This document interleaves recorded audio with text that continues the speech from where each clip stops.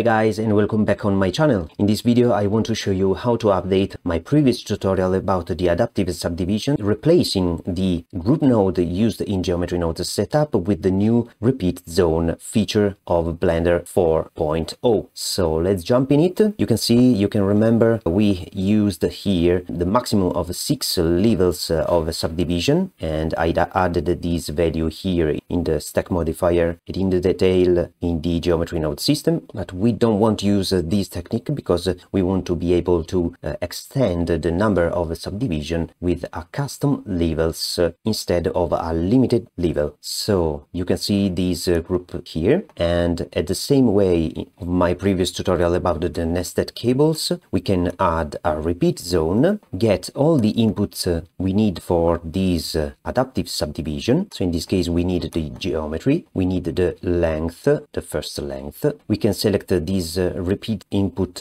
go here in the node value, double click on the output and set the correct labeling length. We need the subdivision level input that we needed to link to the iterations, because we need to use these as the maximum iterations that we need for our purpose. We will use a custom initial value of the layering linked to the subdivision level. We need the threshold and the distribution. So here we have the threshold and the distribution. Now we need to duplicate one time this group node and insert here in the repeat zone, link the input, the threshold, the distribution, leaving all the detail of this group output of this group node. We can link the subdivision level input here that we previously used between these nodes. So we can select this, move it a little bit up, link this here, link the threshold, link the distribution, link the length.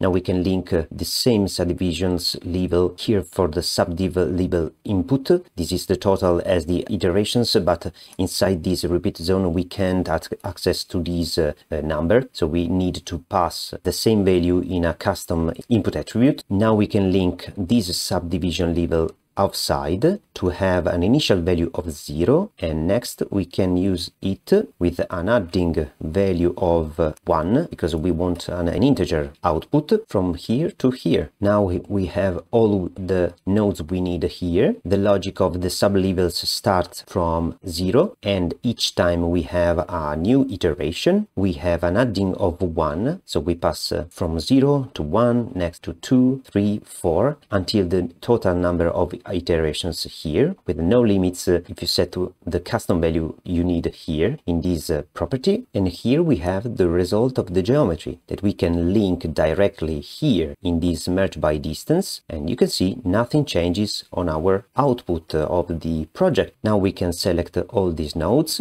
Ctrl X to delete them, and we can select all these 4 nodes, G to move, and here we have the result of our new setup using the repeat zone feature. Voila, I can stretch in the rest of the setup. Is more clear, is more powerful, and now I can decrease or increase the number of my subdivision level without limit. So if you have limits here, if you press and increase this number, don't worry about that. You need to control the limits definition of these subdivision levels inside the group node. So go to group, select the subdivision levels, and instead of max 6 you can set 10,000 if you want. So in this way I can increase and get the 7th subdivision on my surface. And this is the new update of this project. Thank you guys for watching this video. I hope you learned something about the new feature of repeat zone in geometry nodes. As always, you can download this project on my Gumroad page with the previous